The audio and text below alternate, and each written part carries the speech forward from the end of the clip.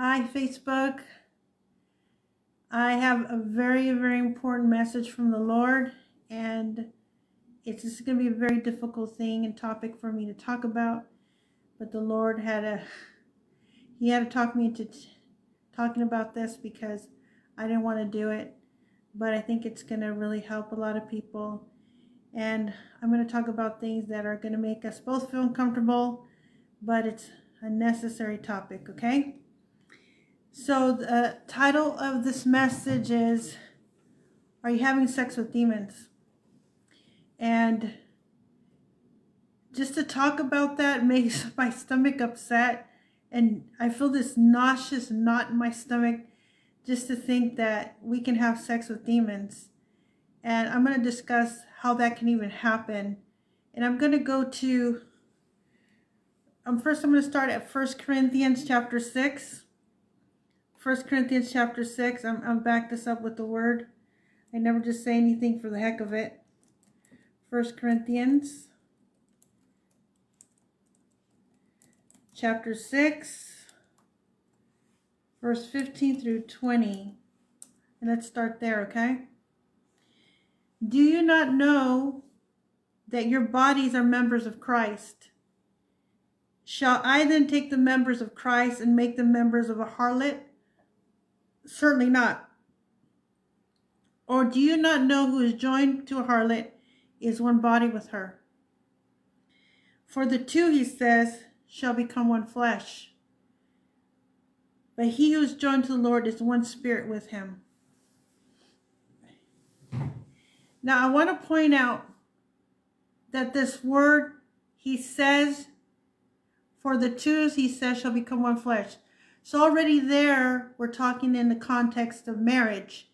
And he's saying, will you take your body that Jesus paid the price for and join it to a harlot? That's a person who is a fornicator. Are you going to be joined in a marriage to someone who's a fornicator? A harlot, a fornicator, right? Someone who is having sexual practices outside of marriage. We're talking about porn sites, video sex, phone sex, all kinds of lewd conduct, conversations, maybe you're even voyeurism, incest, you name it. This covers everything. What is your partner doing when you're not watching? What kind of behavior they're engaged in? So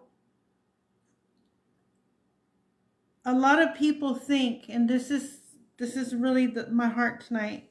A lot of people think that if they bring in worldly sexual play into the marriage, that it's going to improve it somehow. But what you don't understand, when you bring in worldly sexual things into a Christian marriage, you're opening the door to demons. So now you have a threesome in the marriage where it's you, your partner, and the devil or demon that they invited in. Because if you think that having sex and watching pornography with your spouse is going to help improve your marriage, you're deceived, because all you're doing is bringing a spirit of adultery, perversion, fornication into that marriage. Now you're bringing in demons and you're introducing them to your spouse. And if they get demonized, the chances are now they're going to in turn get into that kind of thing. And they might even commit adultery and leave you because you introduced them to those demons. Maybe perhaps you're watching pornography and you think that's all great. But now what's happening is you think that's kind of familiar to you. So now you introduce it into your marriage, and you're bringing in those demons into your spouse. But what does God say in his word? We are members of Christ. We're not members of a harlot or fornicator, adulterer. We're not supposed to be. If your husband or wife is being that way, if your husband or wife is into fornication and adultery, pornography, whatever they're into, you can't be involved with that. They're opening the doors for your life, for those demons to come into you. As sick as this may sound, there's a lot of Christians in a threesome. It's them, their spouse, and the demons that they're invited into their marriage bed. But let's look at what Hebrews chapter 13:4 says. Hebrews 13:4. This is really makes my stomach turn, but I have to talk about it. Okay? Hebrews 13:4. Let me look here. Please, this is really serious stuff. We're talking marriage is honorable among all, and the bed undefiled. But fornicators and adulterers God will judge. God will judge you if you are defiling the marriage bed. Our marriage bed is supposed to be symbolic of the bedchamber of Christ. Would you bring a demon into the bedchamber of Christ and say, sleep with us, Jesus? Would you ask the devil to sleep with you? Well, I'm telling you right now, that's exactly what you're doing when you're trying to introduce worldly things into your marriage bed, like sex toys, like pornography, another person. Maybe your spouse doesn't know about the other person, but you're with another person and them. You're in a threesome. That is bringing demons into that marriage bed, and you're defiling it. What does God say? He is saying that fornicators and adulterers God will judge, and he will judge you. He will judge you. You can't be into pornography and expect God to bless you. He won't bless you. As a matter of fact, there's a curse that comes with adultery. Let me discuss that with you. Let's go to Proverbs 6:26. Proverbs 6:26.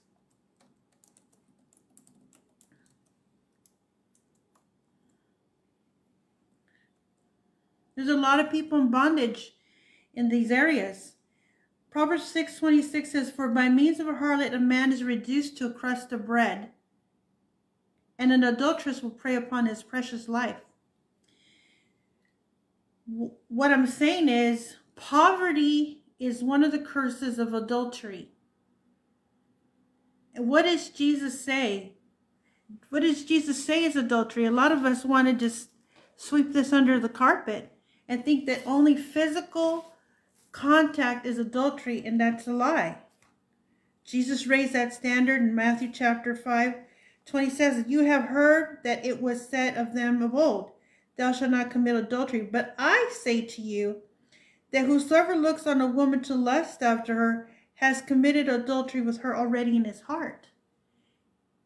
This goes both ways. Even a woman can commit adultery in her heart if she's desiring a man that's not her husband. Okay? A woman can cause a man to commit adultery if she's being seductive. It's called lasciviousness. God will judge that. If you're walking in the spirit of seduction, if you're a man and a woman, or a woman, you are already allowing demons to use you to seduce someone else. It's the spirit you're carrying, the spirit you're walking in. And God is going to judge that. You can't be walking in a seductive spirit. There's no such thing as being sexy. All that word being sexy is being seductive, and that is attached to an actual spirit called a seducing spirit. So if you're being sexy, sensual, showing your breast, wearing tight pants, wearing long slits on your thing, wearing your little yoga pants where you can see everything, and all those yoga pants are is glorified pantyhose that are a little bit thick, and you're showing your crotch and your butt, you're being seductive, and you're operating under a seducing spirit. That is not from God. God has called us to be holy. Okay? Let's continue. Verse 29 of Matthew 5. And if thy right eye offend thee, pluck it out. Cast it from thee, for it is profitable for thee that one of thy members should perish, and not that thy whole body should be cast into hell. Hey, some of your eyes that are offending you, something that's stumbling you, might be your TV. Get rid of it. Get rid of it. If it's your TV that's stumbling you, get rid of it. It's causing you to sin. Get rid of it. Jesus is saying it's like, you have to pluck your eyeball out, then you do that. Whatever you have to do, the seriousness of committing adultery, Jesus said this is so serious, you might as well just pluck your eyeball out than to sin. If it's causing you to stumble, you need to get rid of it out of your life. Maybe it's your secretary. Cut it. Get another one.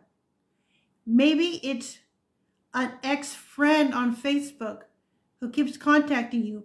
Cut it. Pluck it out. Maybe it's your laptop. Cut it. Get it out. Maybe it's your cell phone. Get a flip phone. What the seriousness of having an adulterous heart, Jesus says, I'm going to judge that. You got to take this serious.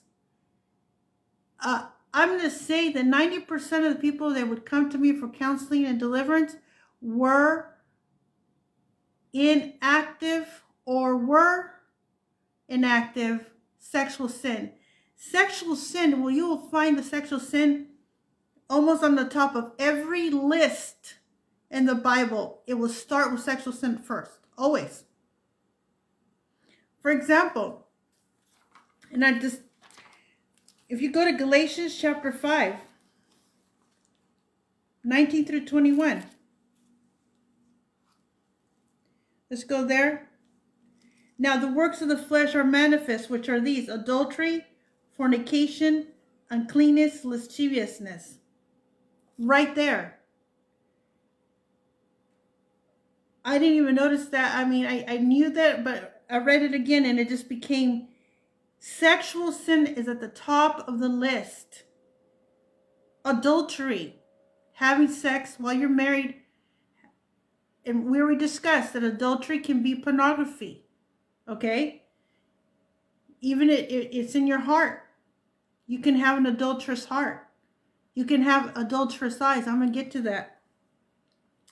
And then fornication, having sex outside of marriage. Uncleanness means perversion. It means having unclean thoughts, having an unclean speech. Maybe you're telling dirty jokes. And lasciviousness, which I discussed just a little bit ago, which is being seductive, arousing people to lust after you and to desire you. These are sins. And the Bible says, if you continue reading, as I've told you in time past, that they that do such things shall not inherit the kingdom of God. This stuff will keep you out of heaven. There's statistics out right now that 50% of men and pastors in the church are hooked on pornography. They're not plucking out the eye that offends them. They're not doing what they have to do to get rid of it and cut that sin. They're not. If we continue here, It says right here in Matthew chapter 5, verse 30. Okay? If thy right hand offend thee, cut it off, and cast it from thee, for it is more profitable for thee that one of thy members should perish, and not that their whole body should be cast into hell. Again, what happens? First, you're committing adultery in your heart, with your eyes. Then what happens? Then the hand gets involved. Jesus says, cut off the hand if you have to. What do hands do after they look at things? They masturbate, right? Jesus, he nails it. He's like, no, it starts with the eyes, goes to the heart, then goes to the hand. Deal with it. Cut it off. Cut it off. And it says here, and whoever shall put away his wife, let him give a writing of divorcement. But I say unto you, it has been said, whoever shall put away his wife, let him give her a writing of divorcement. But I say to you, that whosoever shall put away his wife, saving for the cause of fornication, causes her to commit adultery. And whosoever shall marry her that is divorced commits adultery. I'm not getting to get into the divorce thing right now, and I'm not, because that's another teaching. But what I am going to say is, you're committing adultery in your marriage when you're watching pornography, talking to other people, whatever you're doing, you're committing adultery. God's word says, as I read in Proverbs 6:26, you'll be reduced to a crust of bread. That means poverty is going to come upon you. That's one of the curses. You are bringing in demons if you're involved with pornography. You're bringing in demons into your marriage relationship. Please do not give in to your husband or wife if they decide to make your marriage a threesome, where it's you, them, and the devil. Okay, that's a lot of men, I'm going to say, they're so used to what they see on the pornography sites. They want to do that with their wives, and they think that that's going to improve their love life or whatever. Or the wife may think that. That's a bunch of garbage. It's a lie from the pit of hell.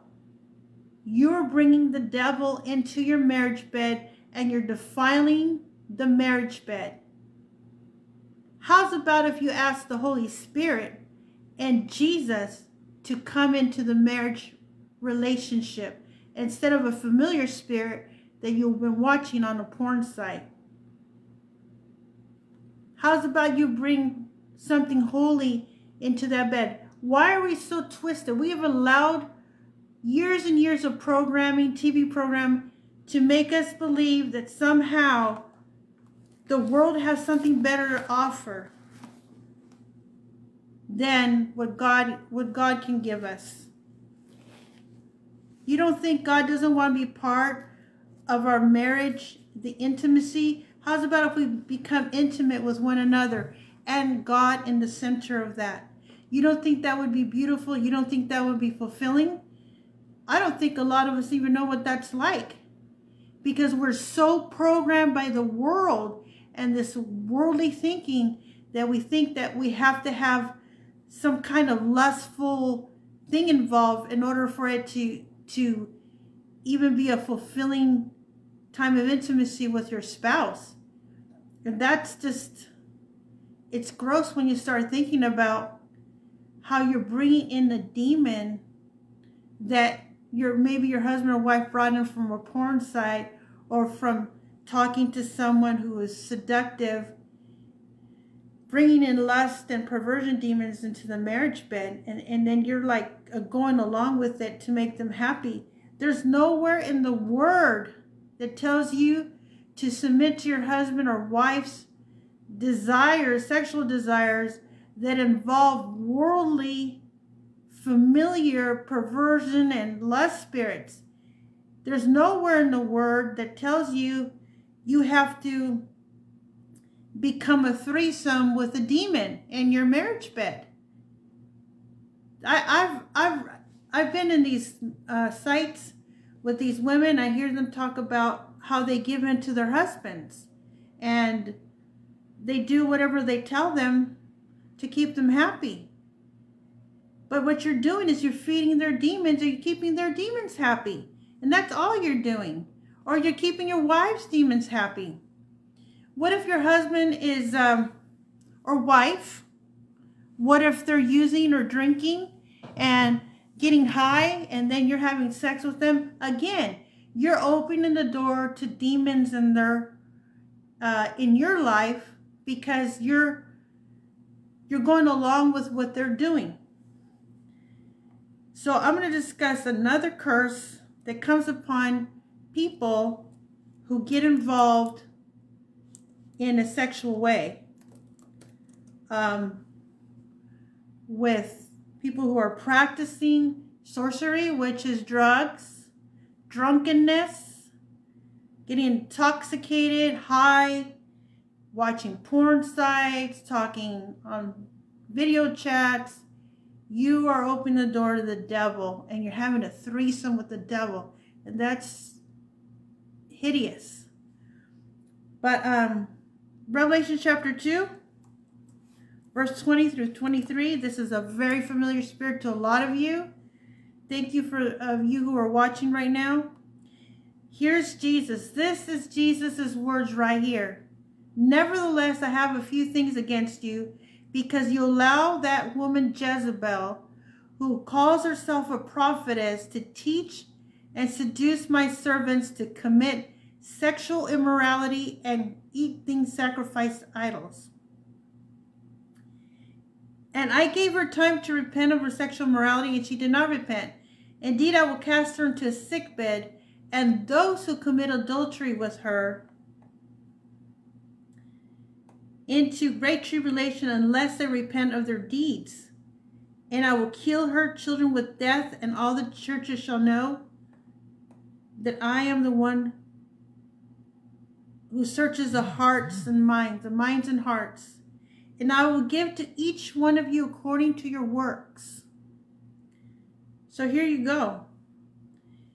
When you allow your husband and wife to seduce you into practicing or doing sexual things that are unclean and unholy, you're allowing that Jezebel spirit to enter into the relationship. If you allow that spirit of seduction, when you start operating a spirit of seduction, you are allowing a Jezebel spirit to enter in. And I found that when men or women come into a relationship in a wrong way, they committed fornication or adultery in the relationship, and they get together, the husband and wife, even if they get married, it causes a Jezebel and Ahab spirit to come into that relationship. And it's horrible. I've seen a lot of horrible things come of it, because these demon spirits now enter into that marriage, and now we have a Jezebel spirit and Ahab spirit running amok in the marriage. And we're going to have a time of repentance afterwards. It says here, I gave her time to repent of her sexual morality. She did not repent. That's a lot of pride that goes along here. Indeed, I will cast her into a sickbed, and those who commit adultery with her into great tribulation, unless they repent of their deeds.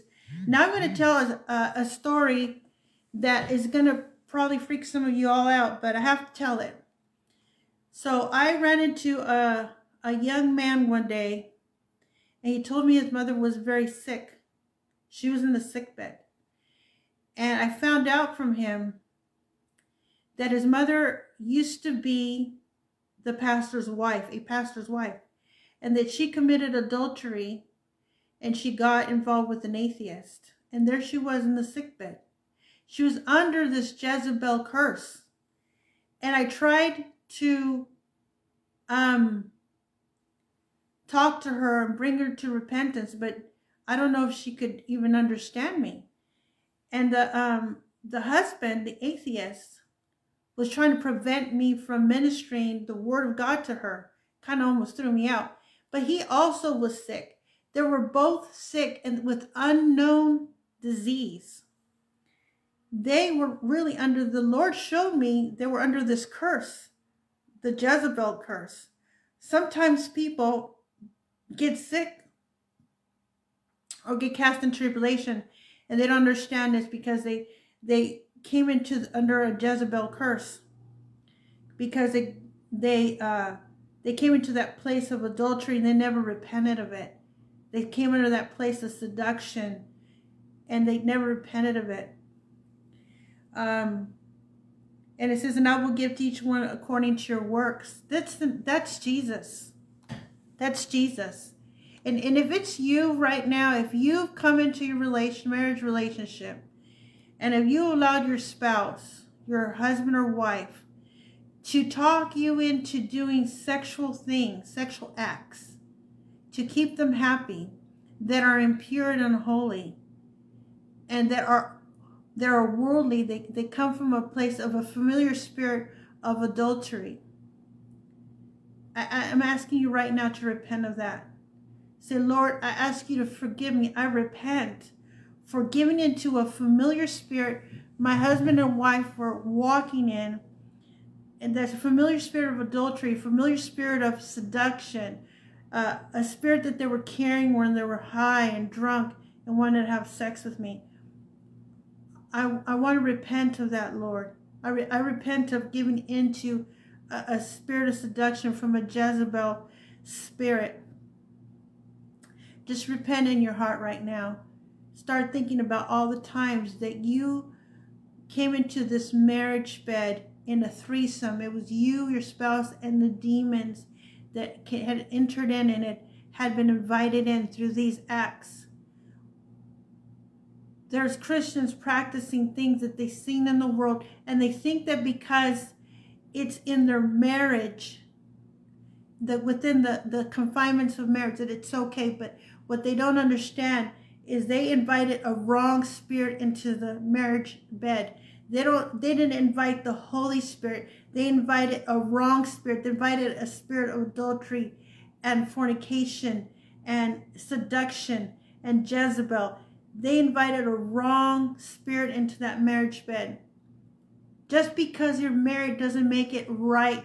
It doesn't make it holy. It doesn't sanctify these sexual acts that were learned in the world. And now you want to bring them into your marriage bed. When is the last time you asked the Holy Spirit to become part of your sexual intimacy with your spouse? When is the last time you asked God to be the center of that marriage? Or have you been so deceived into thinking the only way that you and your wife are going to have any kind of fun is if you do the kind of things that you've been watching in those porn videos? I'm sorry to tell you, brother, sister, that's deception. And it's defiling the marriage bed. Okay. So we know that the eyes are a window to the soul. We always heard that. And let's just go to 2 Peter. 2 Peter right now, verse 2. I mean, these are serious things, but they have to be talked about because there's just so much compromise in the church when it comes to sexuality. It's not supposed to be dirty. It's not supposed to be sexy. It's supposed to be holy. And that's 2 Peter chapter 2, verse 14 through 15. The Bible says, having eyes full of adultery, they cannot cease from sin, enticing unstable souls. They have a heart trained in covetous practices and are accursed children. What was I talking about? We can come under the curse if we're walking in this place of disobedience, having eyes full of adultery. Your eyes full of adultery. Your eyes full of adultery. And cannot cease from sin. Once the eyes of adultery come in, it's hard to cease from sin. You have to repent of that, my brother and my sister. They have forsaken the right way and gone astray, following the way of Balaam, the son of Beor, who loved the wages of unrighteousness. Balaam got the people of God to come under a curse by getting them to lust after women. Do you know what I'm saying? You can bring your whole marriage, your life, your spouse under a curse. You and your spouse under a curse of poverty, of sickness, because you have allowed demons to come into your marriage bed and defile it. You are having sex with demons. And it's probably why you're under so much torment and agony. And you know it's wrong inside. But you're fearing your spouse more than you're fearing God. Man and woman of God, I'm going to tell you right now, you need to stop. Stop what you're doing. God is not going to look away and wink at this sin. He's not. Like I discussed, there's curses attached to this. But here's the prophetic word the Lord gave me. I heard the Lord say, will you trust me to satisfy you? Will you allow me to satisfy the deepest longing in your heart? Will you allow me to be the affirmation, acceptance, and love you need? Will you trust me with every decision? Will you trust me to lead you? Will you trust me to provide? Will you trust me to meet every need? Can you trust me to protect you? I long to be the resource and the person you go to for everything first. First. How else can I show you my faithfulness? How else can I show you my love? This is the job of being your father. Maybe your earthly father wasn't there for you. I am there for you. I am willing to help you. I am a faithful and good God, even when you don't deserve it. While in your deepest depravity, I sacrifice it all to be in a relationship with you. Why? Because your life matters to me. I value you. You are my treasure, the affection of my heart. I find myself longing for you like a mother who hasn't seen their child for a long, long time. Every time you open your eyes, I smile. It's a new day. A day that we can spend together and get to know one another. Don't you see the cross was an instrument of reconciliation? So I can once again be your father and you can be my son and daughter. Come now to me so I can heal you, fill you. It will be my greatest delight. So let's pray. Father, right now, I just repent of having a threesome in my marriage. Father, I repent of allowing worldly ways in my marriage and let it defile my marriage bed. Father, I repent of allowing seduction and Jezebelic spirits to entice me to commit fornication. Father, I ask you to forgive me for allowing my eyes to become eyes of adultery, for not plucking out what's offended you and cutting it off and getting rid of it. It doesn't matter if it's my TV, if it's my computer, if it's my cell phone. Father, I just want to please you.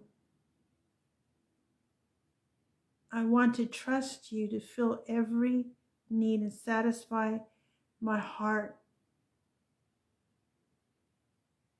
I thank you, God, that every person that watches this will come under your conviction, and you'll bring repentance and repair, adjustment and repair to every area that you speak to them about. And right now, I just bind every demon. I command every demon that came in to defile them. I bind them over their mind, will, emotions. I command demons of adultery and fornication, perversion, lasciviousness, seduction, fornication, every kind of unclean spirit. I command it to come out of you right now in Jesus' name. Command it to come out of you right now. If you repented, I command these spirits to come out of you right now in the name of Jesus. In the name of Jesus. Every spirit that came in to defile you, I command it to come out of you right now in Jesus' name. If you're coughing, just cough. Get a bucket. Get out, you spirit of Jezebel. Get out, you spirit of Ahab. Get out, you spirit of fornication and adultery. Get out, you spirit of perversion. Get out, you spirit of drunkenness. Get out, your spirit of sorcery. Get out, your spirit of witchcraft. Get out, your spirit of pride. In the name of Jesus, every unclean spirit that came through impure and immoral sexual acts, I command it to come out of you in the mighty name of Jesus. Right now. Right now. I just pray right now for complete deliverance, complete conviction, and Father, if you break every mindset, Father, that from here on out, they will always invite you to be part of their sexual intimacy in their marriage, Lord. They will no longer invite unholy and unclean spirits into that place where only you belong. Father, teach us to be holy in every area. Father, break the deception off your church that thinks that the only way we can have fun, the only way that we can have true, beautiful intimacy in the relationship is to bring the devil in. Such a deception, Father. I thank you that we bring you into every act and into every part of our life. And I know only then you'll satisfy that thing in our soul that just really needs to be ministered to. And Father, I pray that if anyone's been molested, sexually violated, and these spirits came in, I just command healing, restoration, and deliverance. I command those spirits that came in through sexual molestation, get out. Get out of their spirit right now. Every spirit that came in pornography, get out in Jesus' name. Every spirit that came in through incest, get out in Jesus' name. Get out of them. Get out right now, the devil. Let go, loose these people in Jesus' mighty name. Father, I thank you for what you're going to do. If you have any questions, you can always message me. You are loved. And please send this video out. If you like this video, please subscribe to my channel. I'm going to do more of these kind of videos. Subscribe to my channel. And we'll talk to you soon, okay? God bless. Good night.